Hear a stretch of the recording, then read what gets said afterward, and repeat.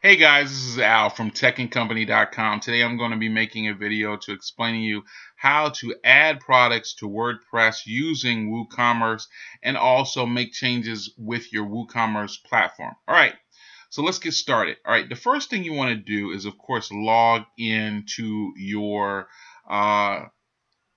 e-commerce platform or your WordPress admin area. Okay, so that's what you want to do first. So you log in to your WordPress admin area. Once you come into your dashboard, it's going to look, of course, a little different. So I'm not going to show you my dashboard, but just know that it should look something like this on the side. Now, what happens here is that you're going to go here and you're going to click on the word products. All right, now there's two ways that you can add products to your WordPress site. Of course, you can add products by clicking here or clicking here. All right, so if you don't have any products, you're not going to see anything in this product area right here. But since we already loaded products on because we wanted to show you how to also edit products that you already have loaded, we're going to do that a little later on. So the first thing we want to do is go ahead and click on the top where it says add products. All right, the next thing that's going to happen is that the new product page is going to be loaded. You're going to put in the product name or product description right here, the name of the product, and just something that would make it sound attractive that somebody would want to buy it. All right, then you want to go in putting as much information as you can in a product description. So you want to put that product description in right here. And then if you are doing your SEO, you want to make sure you put your keywords here and a comma after each important keyword.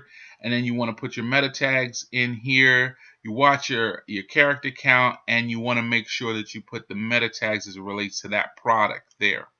All right, now, this is a very important area here. This is your product data information. Now, this is the stuff that actually sets up the price of your product on your website.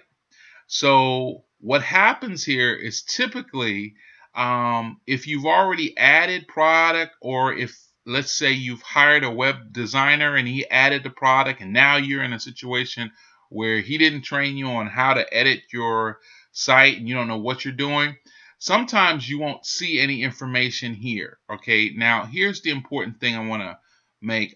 This is how it will look when you don't have a product and you're just putting a new product on there. This is how it's going to look. Okay, it's not going to look like that sometimes when you come back. There may be nothing there, so we're going to talk about that in a minute. But basically, you want to go ahead and you want to put in the regular price. If there's a sales price, you can put in that, but typically people use the regular price. The SKU right here is usually used for manufactured products so that you can recognize what manufacturer it's coming from. So when you place your order with them, you'll kind of know that, and you can keep track of your inventory and so on and so forth. Okay, and then what we want to do, I want to focus on like this area here, the product short description. So what some people do is they just basically come up here to the top, copy everything that was in here, and they paste it down here. Okay, that's cool if you want to do that. I like a short description that's a little bit more fun and witty in that area, but you can do whatever you want to do. All right, now in these areas over here on the side, let me talk about this. Basically, this is the area where you can actually upload images, the images that are going to appear on the website that identifies that product. And so I'm going to click on that, and I'm going to show you how that works. Basically, what happens is you'll be taken to the media library. If you don't have any pictures, don't worry about it. You're not going to see anything here, so don't get alarmed if you don't see any pictures. This is a site that has to do with selling specialty soaps, and they're handmade soaps, so that's why it looks like that. All right, so here's the other thing. There is an area to upload the files. So you can upload files from your computer, and then what happens is they'll appear in this media library. You just click on them, and they'll be set as your product image, and you're going to see a description come over in this area over here. I'm not going to do that because the product's already fine the way it is. So I'm not going to change a thing because I already have this product loaded, and I'm not going to add a new product. Okay. All right. Now let's talk about what happens after you load all this information in. You got the pictures up. You put in the some tags separated by the commas. You've got the product category picked out. And then the last thing that you do is you hit publish. If you don't hit publish, guess what? Nothing's published. All right. So you want to make sure you hit publish, and then you'll be able to check it after that. And I'll show you how that looks in a little bit. All right. So let's go to another product. Now let's talk about editing the product, and I'm going to explain to you one of the common problems that people have.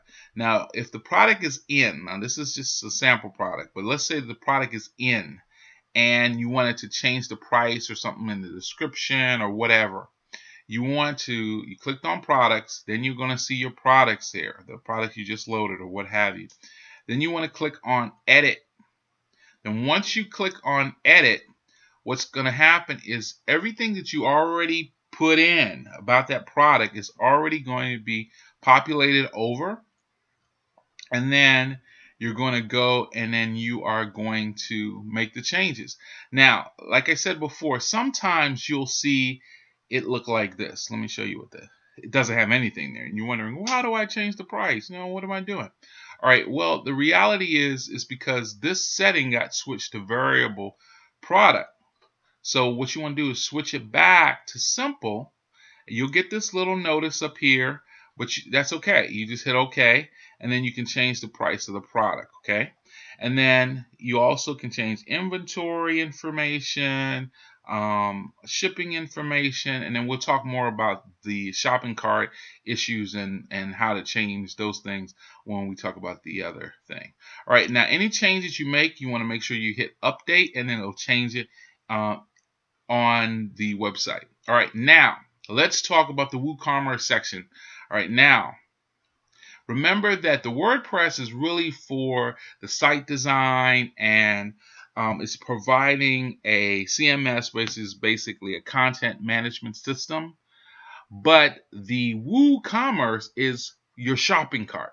So this is the part that controls your ability to make money on the site and collect payments. All right, so let's look at that. All right, so the main thing that you want to focus on is you want to focus on this area. You click on WooCommerce, then you're going to see this. You want to click on settings. All right, now across the top, you're going to see the main settings for your shopping cart. Now, the main thing that people worry about is this. They worry about the taxes. So we click on that, and then you can enable your taxes or so on and so forth. You can set all of that, and you can go in, and then you hit save changes at the bottom. Okay, then what happens, the next thing that people worry about is the shipping information. They want to make sure that the product gets shipped correctly. So what happens is you pick what you want to enable. You look at that, and then if it's flat rate shipping, free shipping, international delivery, whatever your plan is, you click on those things right here, and then you hit save changes. Okay, then once you hit save changes, you're done. All right, now that is basically it for the training on that. It's just the basics of how to add a product and also make sure that you can edit using WooCommerce. Now, this is what I will say. If you guys are having some problems, if you're getting frustrated, if this is your first time doing this and you don't know what you're doing, or you're getting just sick of dealing with the tech stuff, well, then give us a call at techandcompany.com. Our contact information is always located below our videos. All right, guys, it's been our pleasure to help you. I'll talk to you later, and have a great day.